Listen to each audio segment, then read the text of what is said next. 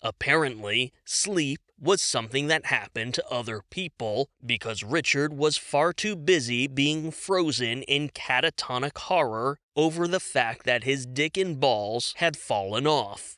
Richard's night-long research had covered STDs, lesions, accidental castrations, intentional castrations, broken penises, fractured penises, wild animals biting off penises, penises stuck in an erect state for too long, and penises getting hit so hard they inverted inside the body. A grand total of 0 search results described the complete unit, penis and 2 testicles, summarily separating from the groin, cleanly detaching, and leaving the abandoned crotch as smooth as a Ken doll.